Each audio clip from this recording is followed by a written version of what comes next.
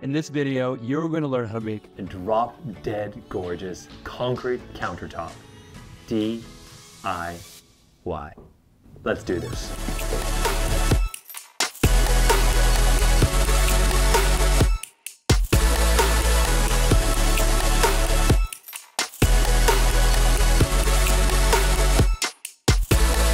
So indeed, in this video, we are going to show you how to make a concrete countertop, but we are going to be giving you so much more.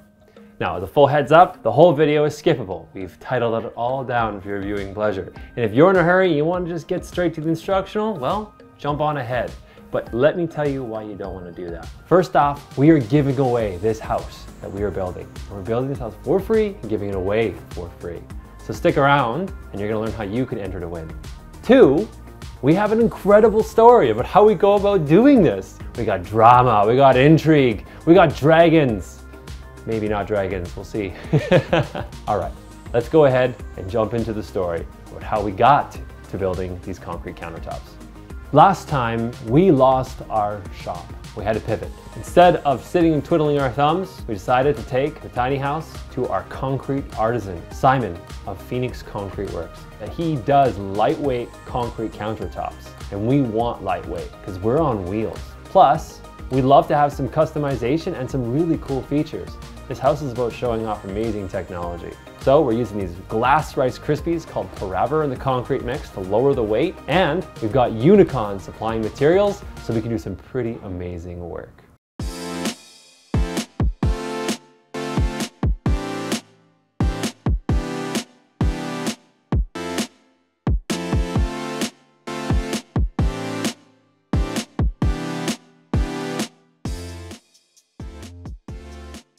Now that the tiny house is here, we're going to go outside here in a moment and we're going to template it. Then once we get that template in, we're going to set it up on our casting table here, cut our pieces and strips to hold the concrete in when it's wet, mix our ingredients, set everything under some blankets so that it cures properly. After that, process it and seal it, and then move it on into your tiny house. And welcome to your featured ad spot. We're trying something different this time around. Instead of putting a YouTube commercial, we're gonna talk about tiny homes. So here's some questions for you. Are you sick of paying rent, paying off someone else's mortgage? Are you fed up with owning a house, but being completely house poor? Do you want to dramatically increase the quality of your life? Do you want to travel more? Do you want to work less? Do you want to own cute things? Or you can even rent it and get some money. Makes a great rental income. Then you might want to consider going tiny and living more with less. There's way too much to teach.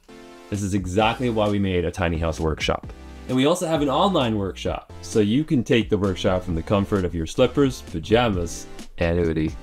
In the workshop, we teach things like heat, things like water, things like power, and everyone's favorite topic, toilets. All of the utility systems for how to make a house work, make it efficient and resilient, and save you your hard-earned money every single month. We also teach the steps of construction. How do you build a house step by step, right from the ground up? And we also teach all of the space saving and design variables to how to making one of these homes work as a perfect representation of your needs and wants. If you're interested in learning more, make sure to check out the information that'll be down in the description down below. Like I said, we got live and in-person workshops coming up. All right, back to the show. All right, here are the steps. Simon's given me a sneak peek of what I'm in store for. I'm gonna be grabbing my camera and follow him around, and you get to see all the steps as he does them in front of us. Basically what we want to do is we want to make sure that our template is going to fit all the way across the entire space and make sure that we're going to take into account how the walls are bowed and go from there. So then when I take this into the shop and I set it back on the table, this is going to give me my point of reference so that these pieces go back together the same way that they came apart when I took them out of here. Over here, there's a very small gap that's in the wall. And what I'm going to do is we're going to hot glue some pieces in along to close that gap to keep everything as form-fitting as we can. Step 2, building the form. There is actually quite a bit to this. And there's different ways of going about it, but I'll share with you how Simon does his. He's got a specialty pouring table that he's made for the job, and it is completely level. That's a great place to start. You can use car wax to prepare that surface, to actually have a release. And you can use MDF, which you cut, as a border perimeter. Use double-sided construction tape to adhere it to your table. And you can use silicone, which you put into all the corners of your mold. And that way you've got a rounded corner for your countertop.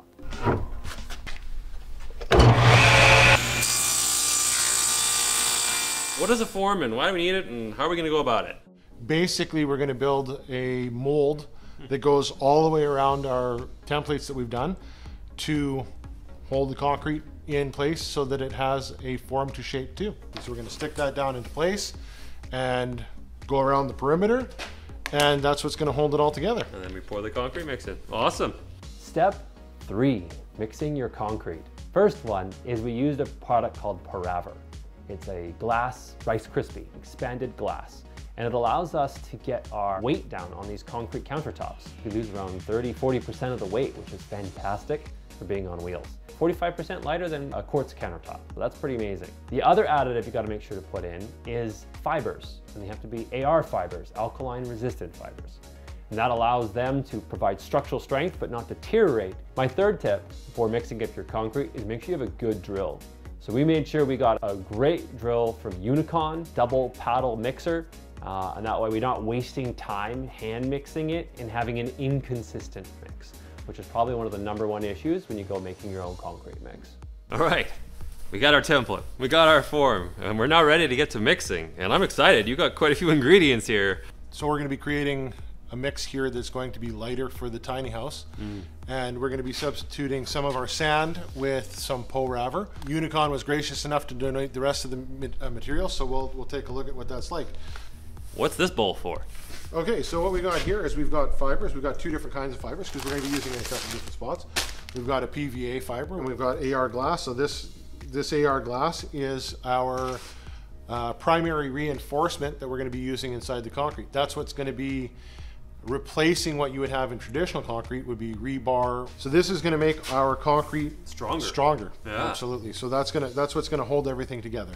Okay, so we got our cement, the base ingredient. We got our rebar, but it's a fiber. And then we've got our expanded glass to keep the weight low. That's right. What's last? So in here we've got black iron oxide, and when we weigh that out, we'll figure out what that's going to do, and that's going to change the color of our concrete to what we want. And we may experiment a little bit more with the colors beforehand, but the basic idea is that we want to make our color as beautiful as possible. And then after that, then we'll be putting sealer on it after we process tomorrow. All right, let's get to mixing. Welcome to your second commercial break. Still better than a regular ad. As you can see, I'm sitting here in our unfinished bathroom. There's a lot of work to do. We gotta get a washing machine that sits here. We gotta install the mirrors on the walls. We got an infinity mirror we wanna put in the ceiling. All these costs. So I reached out and I got a special deal for you so that we can also finish this house. I'd like to introduce you to Staten Rock Simply Living. Now, Staten Rock is an emerging Canadian tiny house builder, and they build to RV, park model, and manufactured building codes. So you can get a legal tiny house. They have offered anyone who's watching this commercial right now up to $10,000 off their models. And for every single person who claims that discount, just gotta mention my name, Kenton Zerbin, they are gonna give $5,000 to us to finish this house so we can give it away for free. Now, if you haven't yet, make sure to go and subscribe and enter the contest form. This is how you get a chance to win this house. Now let's show you a little bit of their models, because I think you're gonna be excited about what you can get and for that $5,000 to $10,000 off. First off, the Freelancer. This is a 16-foot long and 8.5 feet wide tiny house, truly tiny. They're offering $5,000 off this model, and it's the perfect model if you're looking for something that's gonna be extremely portable, wanna have as a backyard Airbnb, or just an additional suite in the backyard. Want even more space? Check out this 32-foot long model called the Outdoor Enthusiast. It comes with 2 entrances, one of them going into a mudroom. It also has a full kitchen complete with dishwasher. Pretty sick model, and they're offering you $10,000 off this one as well. Now all the models I just mentioned are all technically RVs. They're on wheels, easy to move anywhere you go. But if you don't want an RV, they also have manufactured homes and park models, like this one called the Cole Harbor. It is about 550 square feet, 44 feet long and 12.5 wide, and with 3 ready floor plans flexible for your choice. One with a bedroom, one with a flex room, one with an extended living room. This way, you can live tiny without it feeling tiny. I've put all the information down below. All you have to do is mention my name, Kenton's Urban, and you'll get $5,000 to $10,000 off any of those models and the others that they have on their website. Go check it out. With step 4, it was really cool to mix the concrete together and push it into the mold. Simon had this amazing way to do this DIY texture. So you can see in the time lapse here, we're moving around and there's 3 of us, his daughter, myself, and Simon, pushing in our mix. And we left air pockets intentionally against the surface of his pour table. So you push it in bit by bit, and then there's gonna be all these cracks and crevices, and that's what's gonna get filled with grout later on. If you're doing this yourself, it's nice to do it changing patterns, so to say, and be a little uneven. And if you have more than one person, great, because you're gonna get different patterns then. Just keep switching where you're working. So that was a really fun part of this process and how you can get a highly featured piece of concrete. Okay, polishing was definitely more work than I thought, and the grouting. So you mix up your grout. We got ours from Unicon, and it's a bone white. So you mix it up and you rub it in the cracks, but the problem is it's got water in it, and as it dries, it shrinks. So you gotta knock it down with the polisher, and then you gotta add another layer. And then you gotta knock it down with the polisher, and you gotta add another layer. For Simon, he told me this is a lot of work. It's great for a DIYer who's gonna go, yeah, I got time to put into this, but be aware, you got a few steps here and you got a bit of time. Otherwise, you're gonna have all these uneven divots when you later on have your countertop.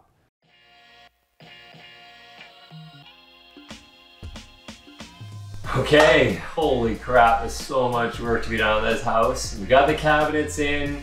Simon and I just finished test fitting the countertops on top of them. I've invited Tracy from Kitchen Craft to come see her handiwork in this kitchen all installed, but I've also invited Alair Homes. They've done a fantastic job of installing this herringbone Harbinger vinyl flooring, and it looks fantastic. So here we go. Let's do it. See how gracefully I can do this. Now you said, stand in here. Wow! Oh my gosh! Still a little weeds from done, but I couldn't resist having someone come and say, wow! Oh look, it's waterfall! Wow! Yeah, having Simon do this artisan countertop, it's making it too easy to make it look good, honestly. And thank you so much, Kara, for Alair coming out and helping us with this flooring. This is a phenomenal job, and as you can see, we've got just the kitchen area done. I'm like, I have to show it off. I have to show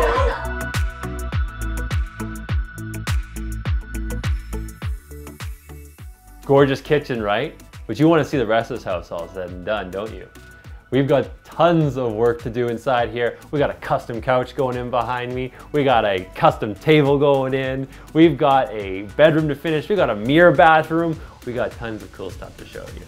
So, we first though, gotta do one thing. We gotta get the house to lock up. We can't do our finishing work without the house being one, safe and temperature controlled.